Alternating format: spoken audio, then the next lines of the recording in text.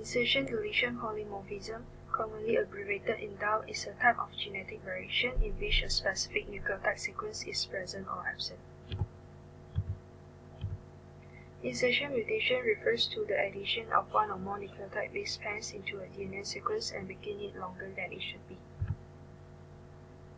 If the number of bases inserted is not a multiple of 3, frameshift mutation will occur.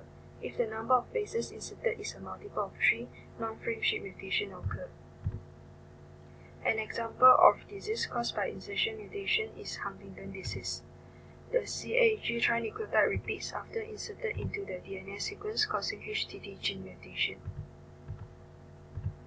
Deletion mutation is when part of a DNA molecule is not copied during DNA replication. There are two types of deletion.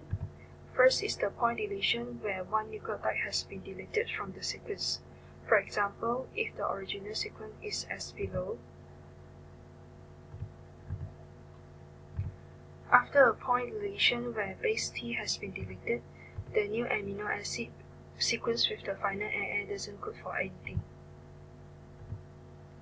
Second type of deletion is the chromosomal deletion, where an entire section of a chromosome is deleted.